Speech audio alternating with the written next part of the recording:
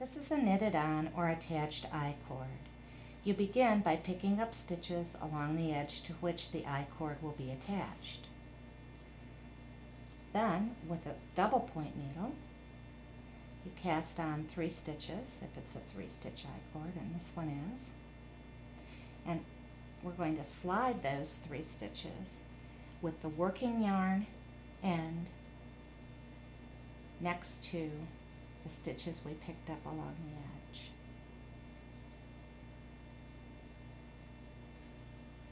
Because it is an I-cord, we want our working yarn to come across the back of these 3 stitches. If I can find the working yarn, got a lot of ends here, across the back of these 3 stitches as we work the cord. And this is how you knit it and attach it. Begin by knitting the first 2 stitches of I-cord, giving that working yarn an extra tug across the back.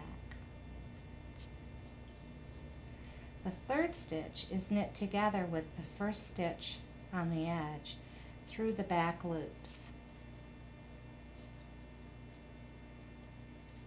And that's what attaches it. And you can neaten all that up by pulling in your ends from picking up the stitches. And now you slip the 3 stitches from the double point needle back onto the needle that's holding the edge stitches.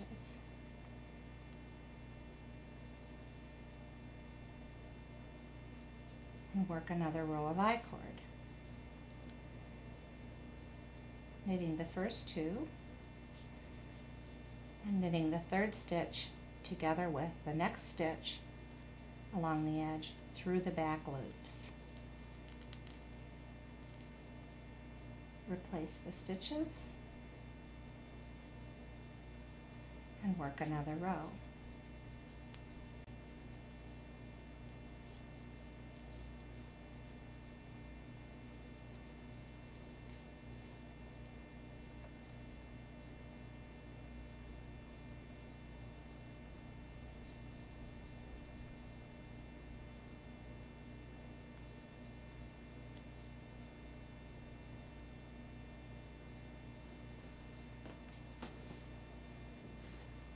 To finish off,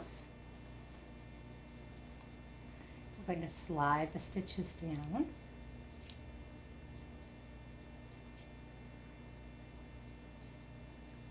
Knit the first stitch.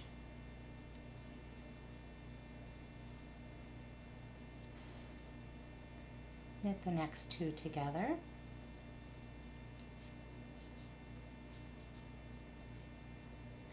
First stitch over the second like an ordinary bind off, and there's the attached I-cord.